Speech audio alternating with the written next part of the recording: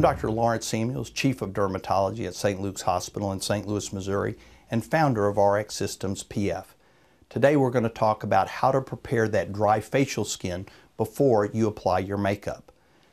A lot of people have that somewhat dry, rough skin texture, and it's important to try to remove those dead skin cells before you put your makeup so it looks smooth and elegant.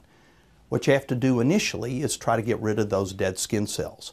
I think that if you use a gentle cleansing type machine or even very fine granules, again, don't use them abusively because that will actually damage the skin.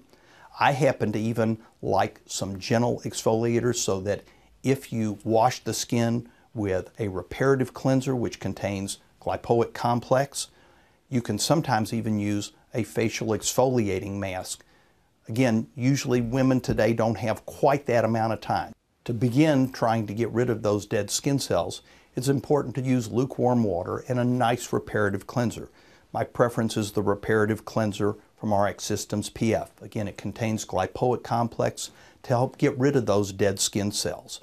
Once you've done that, you pat dry.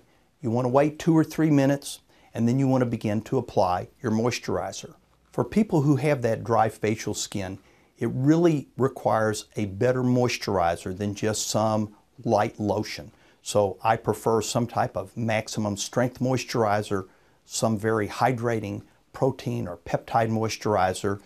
Again, if you'll have to try it a little bit. Some people are even going to find that, again, a good facial moisturizer with an SPF of at least 30 with micronized zinc oxide or titanium dioxide, which means it goes on clear, may even be enough. Obviously, the beauty of being able to use that facial moisturizer with SPF is you don't have to apply additional SPF prior to applying your makeup.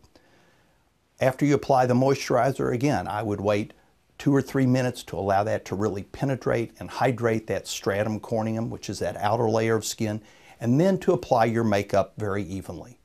Again, I'm Dr. Lawrence Samuels, Chief of Dermatology at St. Luke's Hospital and founder of RX Systems PF.